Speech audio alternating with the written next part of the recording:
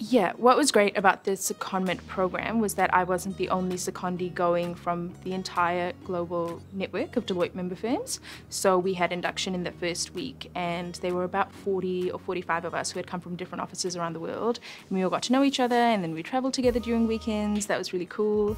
I made a really good friend from the Malta office, and I actually went back last year and spent time with her. I'm going to her wedding next year, so lifelong friendships.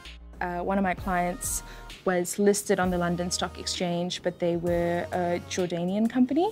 So their entire board flew over, and I got to mix and mingle with people who live in Jordan. And that was really cool. I got to learn a lot about their culture and ways of working, and it was really great.